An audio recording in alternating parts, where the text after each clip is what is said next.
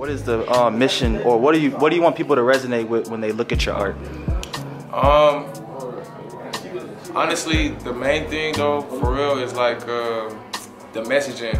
A lot of work, you see artwork, it don't have much intention to it. It don't have no story to it. I like to tell my story through my art, so that's why majority of my work has like some type of message or a storyline or something that makes you convey some type of context clues to see what's understanding of what's really going on, because I want everything to be seen intentional and have some type of messaging to it, because those are always the best ones, like storytelling pieces, you know what I'm saying? That's why I said about the conversational piece part, because that's the best, that's the most interesting art to me.